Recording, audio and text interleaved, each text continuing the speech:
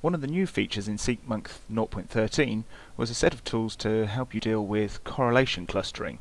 So this kind of analysis is useful where you have more complex sample structure, such as a time series or dose response curve, something like that. And what it allows you to do is to take a set of probes and find probes which have similar profiles across a set of samples rather than just doing simple pairwise comparisons. In the example I can show here, I've got a time series where I have 4 time points going through, and I'm interested in the progress of a particular probe across those time points. When you're doing this kind of analysis, it's good to start off by using a small subset of probes that show exaggerated effects and then expand out from that to get the full set that you're interested in. So to start with, I'm going to do a simple filter on value differences. I'm not going to care which pairs of conditions have a difference, so I'm just going to compare everything against everything and say I want a difference of 5 between some pair, doesn't matter which pair. That gets me down to a fairly small number of probes now, down to 5,700 probes from an original of 600-odd thousand, but hopefully this will get me the most extreme examples of what's going on in the dataset from which I can expand. The correlation clustering itself is fairly simple to run, but it's also fairly computer intensive, so you don't want to run this on hundreds of thousands of probes because it'll take a long time. So preferably you want to get down to a few tens of thousands of probes at most to do this kind of clustering. So to do the clustering, it's simple enough. You do filtering, filter by correlation and by correlation cluster. All you set is the sets that you're interested in, so my time series here, the level of correlation you're looking for, so in this case I'm going to go for 0.8, and what's the smallest group that you're interested in seeing. So I'm going to say I want to have at least 100 probes in a group before I'm interested in it. It will then run through your probes and try to find you a set or several sets which are correlated with each other.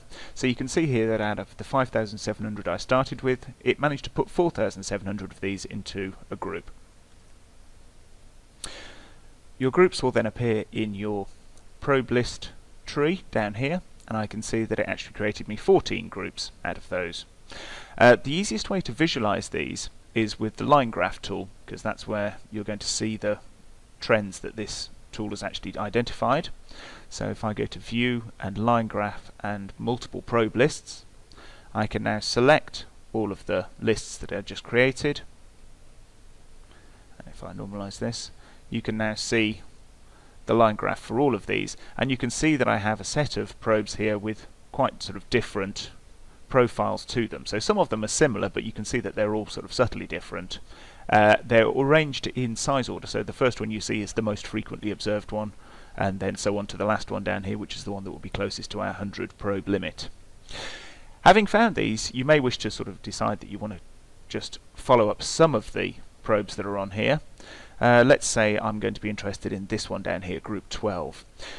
Having got my sort of restricted set of probes that show a very exaggerated effect for this, I can now expand that. So if I decide that I want to go back to all probes, not just those showing a high difference, I can use a different clustering tool. So I say filtering, filter by correlation, and filter by probe list correlation. And what that allows me to do now is to select one of the groups that I previously constructed, so in this case group 12, and select a correlation cutoff. So I'm going to say a high correlation cutoff in this case, and what it will do is it will work out an average profile for that group and then try and correlate all of the other probes against that average profile to get me the most complete set of probes that display the same trend. So if I do that, there you go, I've now got, instead of my original, what was it, 12 was only, well, a fairly small number of probes, I now have 82,000 probes which show that trend. And if I want to look at this, I can do a line graph just of that one expanded list now. And if I normalize this, you'll see I now have a very large set of probes, all of which show the same general trend as I saw in list 12.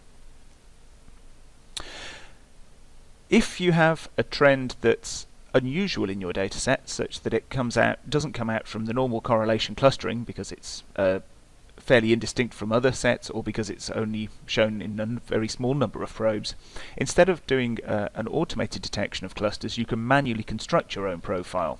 So if I go back to my original list, let's go to my original one here, and I can say filter by correlation and by manual correlation I can select the time series that I'm interested in there, and now I have a profile that I can construct myself. So I can just drag these green boxes to say what it is I'm interested in. So if I'm interested in something that's specifically down at time point 2, I can make the profile to the shape that I'm interested in, run my filter, and if I now look at that, there are my sets of probes that are specifically down at time point 2. So between these, it's a way of quickly managing to filter out related sets of probes from complex data structures.